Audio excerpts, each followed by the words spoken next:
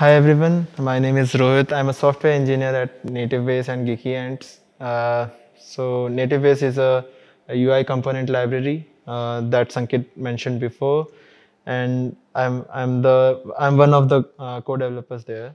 So I've been working with NativeBase for the past 1.5 years and more, I think. Yeah, and for today's topic is universal navigation in React Native plus Next.js stack. This topic arose recently. I tweeted about the stack. So my question was, how common is React Native plus Next.js as a tech stack? And I wasn't hoping for a lot of response from that tweet. But to my surprise, many developers and many like the important people in the community reacted to it and shared their thoughts. Uh, some of them are here. I was thinking that not many developers will be using this tech stack because I haven't heard about this for the past 1 year or two.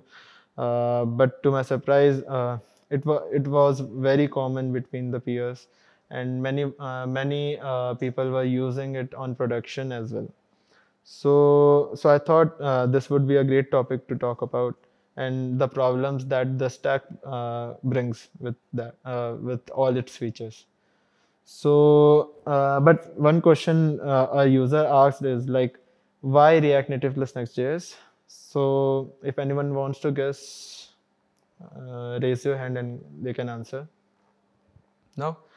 So React Native plus Next.js as a tech stack helps you create Android plus iOS plus web apps.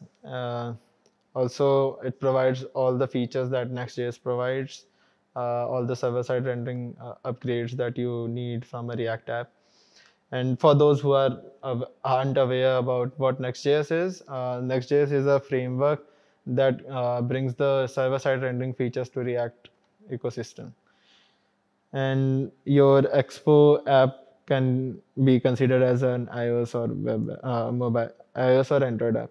So let's move forward. So the main problem that the stack has is about navigation. But what kind of navigation, right? So if we see navigation in a Next.js app, so the page, like how you do navigation in the Next.js app, you can there are two ways basically. One is like using your page routing. So as you can see here on the left side, if I write user and id.js, this user will be my slug. User slash whatever I write will be passed down as a parameter, and I can fetch it in the id. uh, Similarly, it also provides a set of hooks and set of components that you can use for navigation. One of the few of them are link and router. Uh, so this is how basically you do navigation in Next.js app. Uh, and for your Expo or CRNA project, there's only one answer, right? React navigation. And I won't be going into that detail because React navigation is a whole massive thing on its own. So you guys can check it out if you haven't already. So the common ground, what is the common ground between these? So there's my Next.js app, there's my Expo app. So what's the common ground? It's screens and components basically.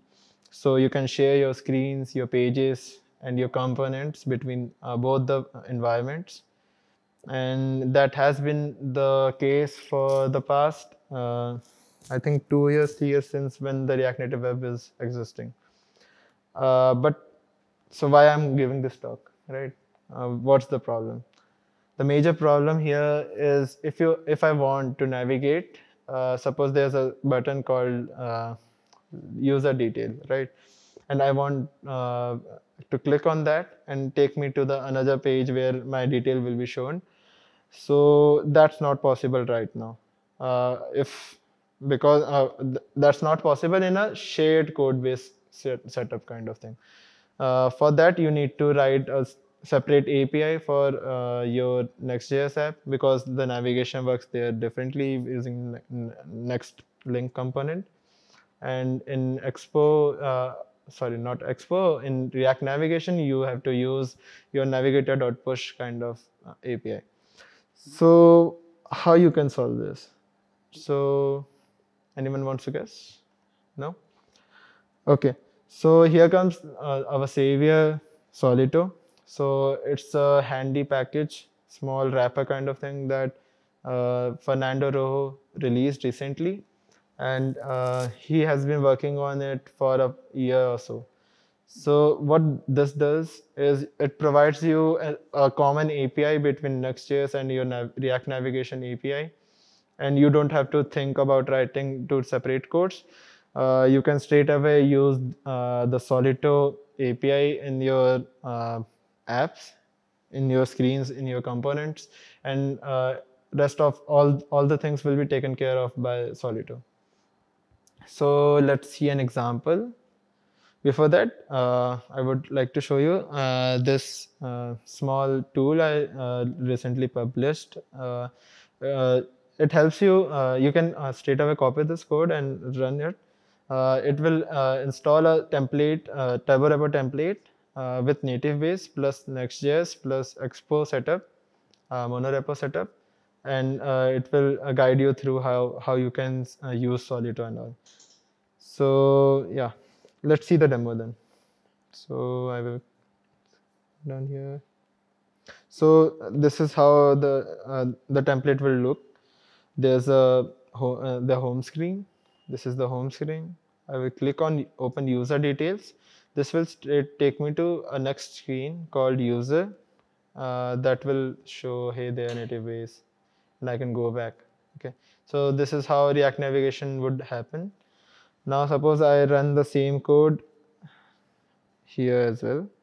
Just a second. Yeah, I will stop it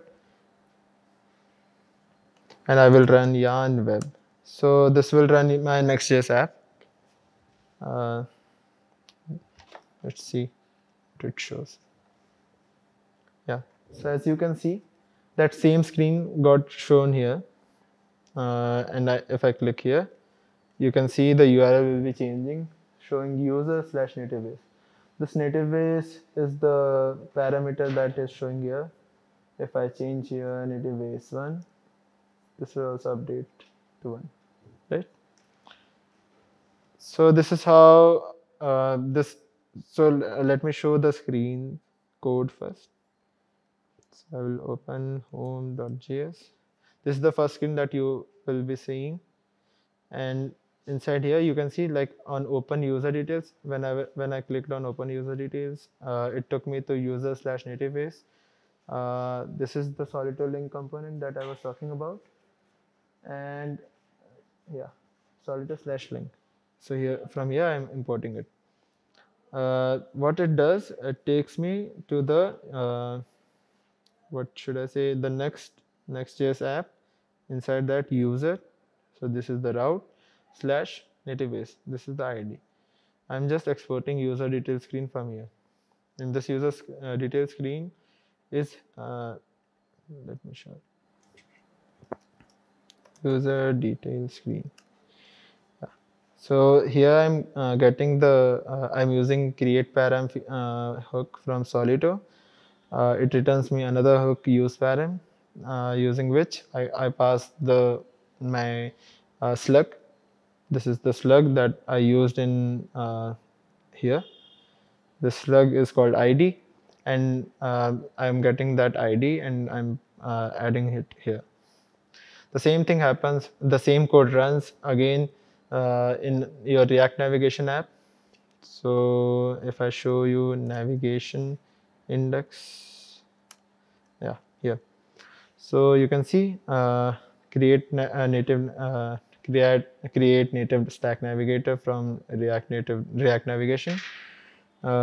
Using that, I create a stack navigator, stack screen, and here I'm passing my component as home screen, and here user detail, right?